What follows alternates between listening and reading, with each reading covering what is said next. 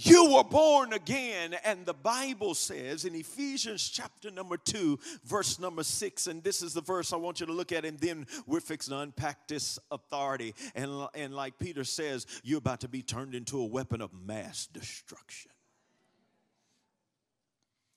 It says, verse number 5, even when we were dead in sins, hath he quickened us together. By grace you have been saved, and hath raised us up together and made us sit together in heavenly places in Christ Jesus, that in the ages to come he might show the exceeding riches of his grace in his kindness toward us through Christ Jesus.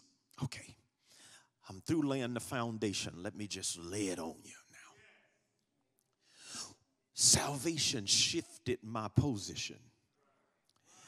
It raised me up and made me sit in heavenly places in Christ Jesus, which means I occupy the same rank of authority in the realm of the Spirit as Jesus, which means I am in a spiritual class of authority that is far above principalities and powers. Far above powers, demon spirits, far above everything in that realm, far above angels, far above everything in that realm. You and I are the highest ranking beings in the spirit realm. Now, why did God give you such a high rank in the spirit realm? Is because you have been given the assignment to control spirit beings. You do understand that this is why God made you part spirit. You are not just a physical body.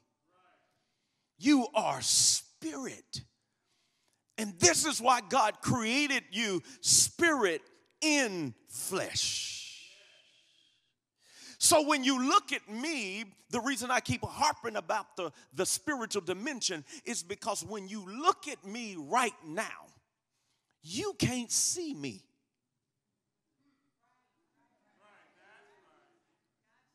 You're not looking at me. You're looking at my body. I'm on the inside of the body. And it is me, the spirit, that's given this body life.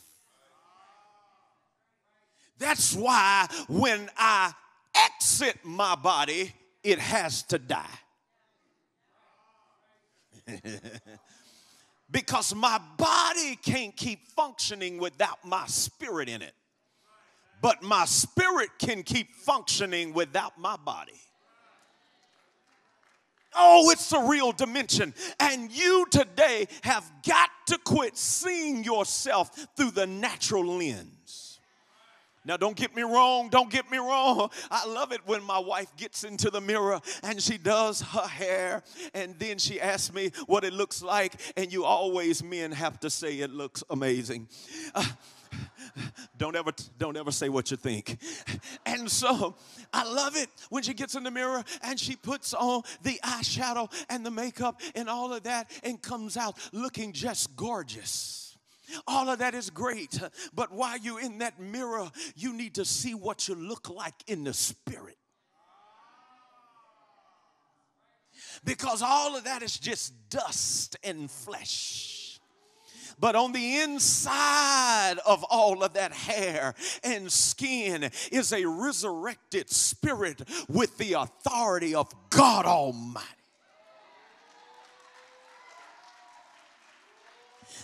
That's the way you got to see yourself. That I am a spirit being wrapped in flesh and I have authority, watch this, in two realms. That God has given me dominion in the earth, and then he has given me dominion in the spirit. Why must you understand this? Because this is the position you occupy. You have been seated in heavenly places in Christ Jesus.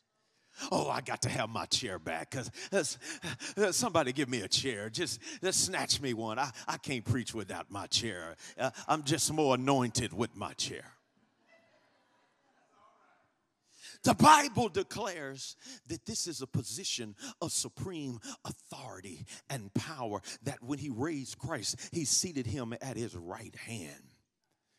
And then the Bible says, and he raised you up and seated you with him. You don't even sit beside him. You sit with him. Which means you and Jesus occupy the same seat.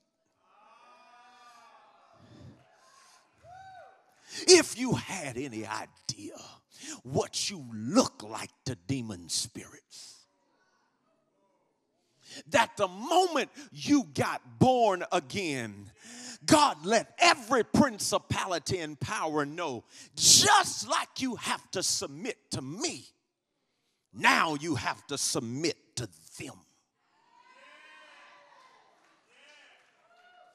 Now, you and I both know what happens to demon spirits when they rolled up on Jesus.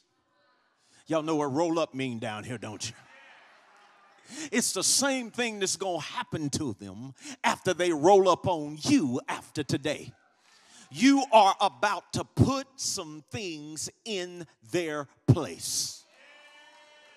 Now, I have to give you this caveat, because this is something that has to be known to you.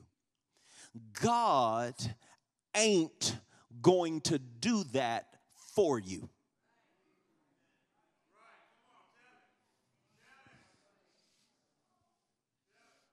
You better hear me today, because it is your responsibility to do it. You say, now wait a minute, preacher, show me that in the Bible. I'm glad you asked me.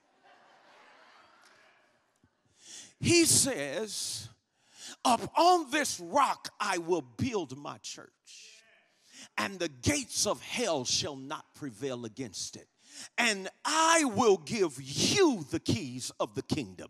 And whatever you bind on earth shall be bound in heaven. And whatever you loose on earth will be loosed in heaven.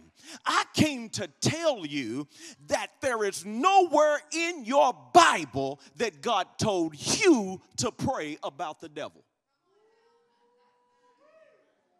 Find it. Show it to me. It ain't in there. You want to know why? Because the devil is not to be prayed about. The devil is to be cast out. There are other things we need to pray about, but the devil ain't one of them, because you have been given authority to deal with him. This is something that the church has a hard time receiving, because we don't want the responsibility. But you've already been seated in heavenly places. You have got to deal with him. That's why your Bible says when the enemy comes at you, don't pray about him. Resist the devil, and he will flee from you. Which means as long as you whining and crying and complaining about what's happening in your life, Satan will chase you as long as you're running. But the moment you turn around and quit running and say, now wait just a minute, the Bible declares if you resist him, he'll start running from you. I'm looking for a generation that will say, I spent my last day running from devils. From this day forward, they go be running from me.